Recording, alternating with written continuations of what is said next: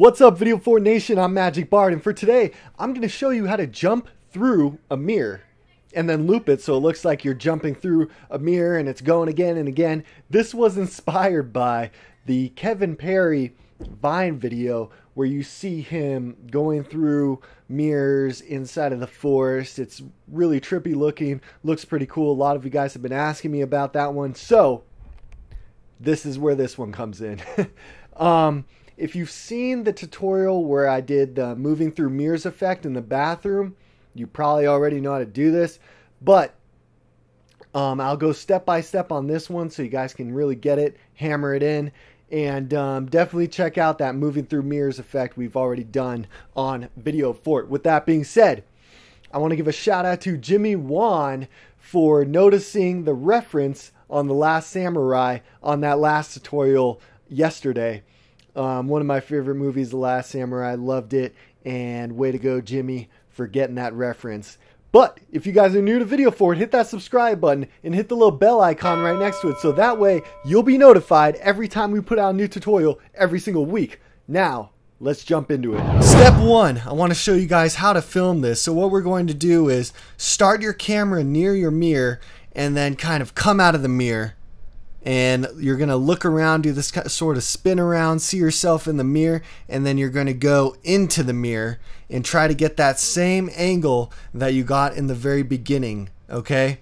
And don't worry that it looks like it flipped, because we're going to fix that in editing. So that's the key to this, is that when you start recording, that you're looking at all the same stuff as the beginning and the end. So now, let's jump into the edit room and create our edit. So take your file, your footage, drag it into a new composition, and let's start the edit. So step 2, trim this clip to where we need it to be. So right when I start movement is when I'm going to start this, right? So it's right about here, Command-Shift-D, trim that down, and I can delete this footage over here, and then go to the very end to when I go into the mirror, and boom, Command-Shift-D again, and I'll delete this footage over here, drag this clip to the very beginning, and this will be our first clip.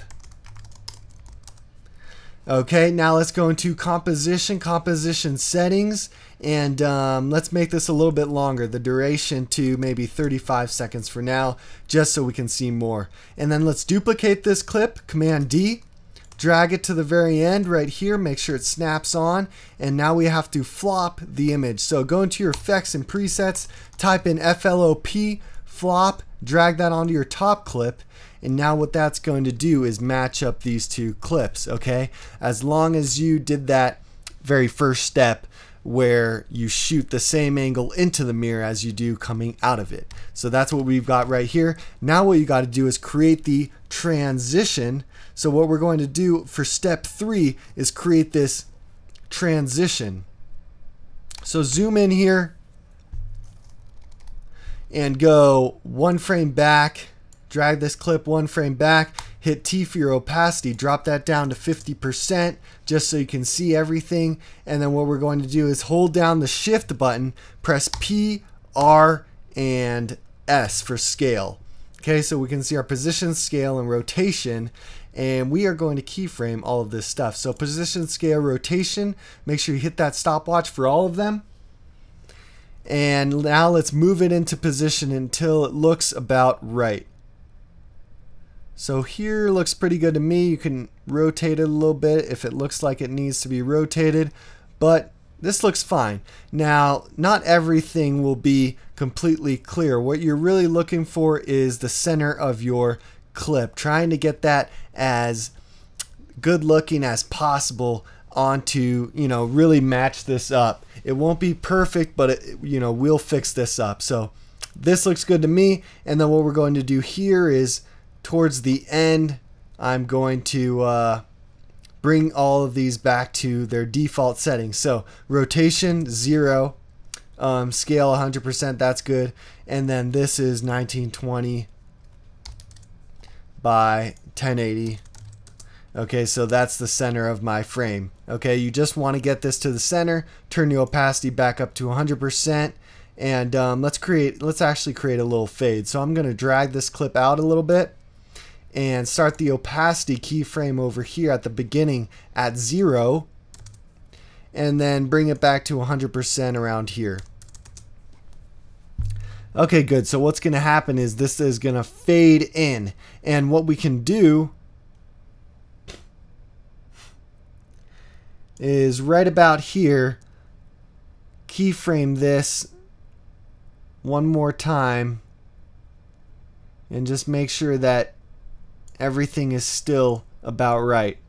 Okay, so it's going to kind of zoom in there like that. Cool.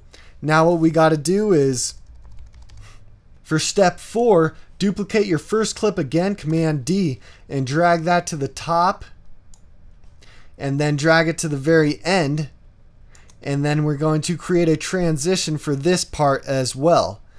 I mean, you can almost, if you shoot it perfectly, you can go without creating the transition because it'll just work. But I did not do that, so let's hit the plus sign, zoom in here, and drag this over one frame, and we're going to do the same thing. So T, drop that opacity down to 50%, hold down the shift, and press P, R for rotation, and S for scale. And let's match these clips up. So I'm going to move it down here and maybe scale it down 1%, so 99, and that looks fine to me. Let's see if the rotation needs any solving. Maybe scale it down to 98. Okay, cool. Let's keyframe all of that. So position, scale, rotation, and opacity. We'll hit that opacity keyframe down to 0. And then let's drag it out a few frames, bring the opacity back to 100%, and bring everything back to its default. So 100% scale, 0 on the rotation, and then of course 1080 by 1920 for the position. And then let's drag this guy out here and then kind of check the clip and add some keyframes to get it in there. And then what you may also want to do is keyframe the end of your second clip as well. So we'll call this second clip.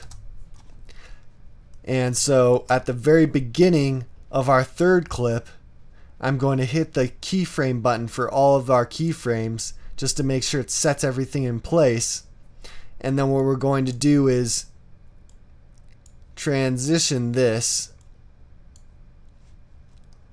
to fit. So I'm actually going to delete that keyframe and then move our bottom clip around until it looks like it is matched in there. Maybe scale it up 101. Maybe 102.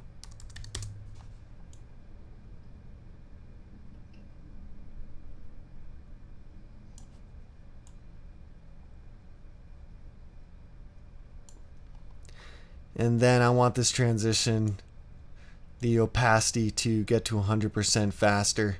So maybe like that. Cool, that looks good.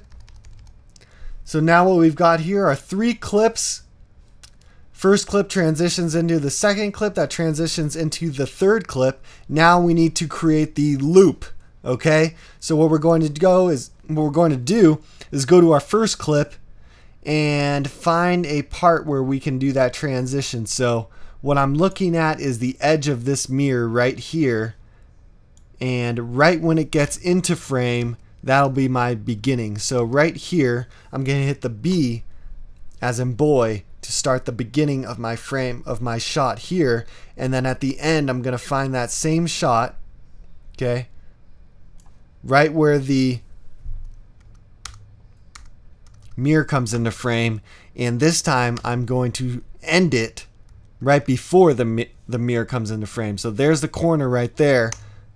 I'm going to do it right here. So I'm going to press the N as in Nancy to end it, and then right click, trim comp to work area. And that will create my loop. So this is where it starts, and then it ends right before I see the corner of the mirror, and it'll loop again right there. Perfect, just how we like it. So now we're going to pre-compose this. So go back to our project, go to our IMG, and let's just name this. So we'll call this our mirrors edit. And in order to pre-compose, that's not it, so I'm going to delete this. So our mirrors edit, in order to pre-compose it, just drag this into a new composition. Now we've got our mirrors edit 2, and what we're going to do here is go to composition, oops, not that, composition settings,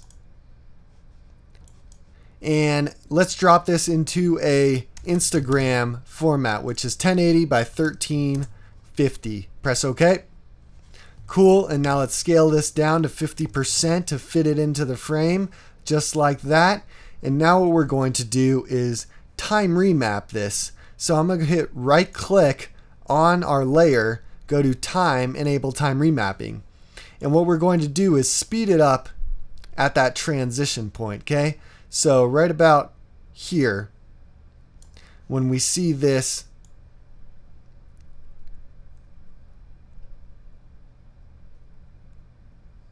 so right before the transition happens, okay? So I can see it getting blurry right there. Actually, we're going to do it right after. So right here, hit that keyframe button right there, drag it out a few frames in the beginning.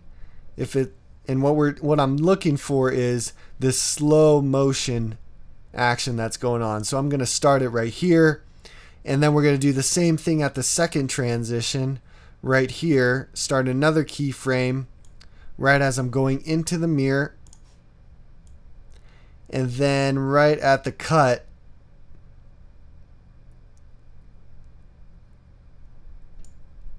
right about here, we're going to add another keyframe. Let me just check that.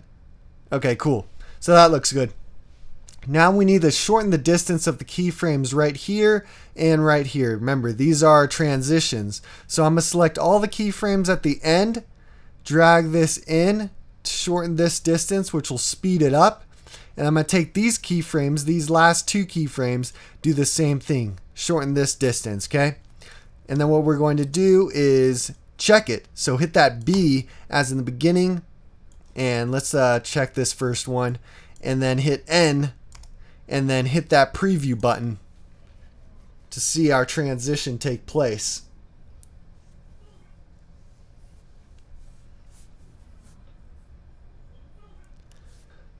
Alright, cool, that looks better. Now what we got to do is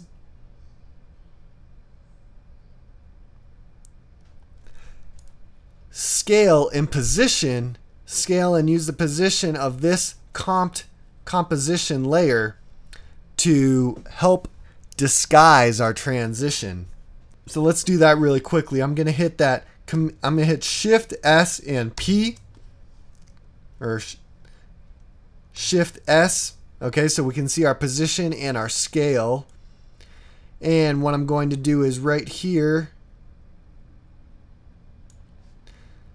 keyframe the position and scale, and then zoom in here and move this over a little bit. Okay, and then what we can do is bring it back and bring this back to 50, and then position it back to where it should be, 540. Okay, so what's going to happen here is zoom in, and we won't see that blank space as that we saw before. And then what we can do is duplicate these, Command C, Command V, and drop them over here, and then we can zoom back out. So take these ones, Command C, and then Command V. Okay, so what that's going to do is this is zoom in, hold for a second, and then zoom out. Okay, and then we're going to do the same thing with the position and the scale over here at this second transition. So we can even copy all of these, Command C, and then drop them off over here, Command V, and just make sure that they are linked up at the right position in the frame.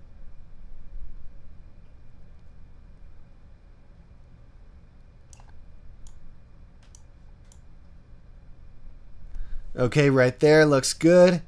And then boom, it should loop back. So what we'll do is bring our playhead right to the last frame of the shot and press N.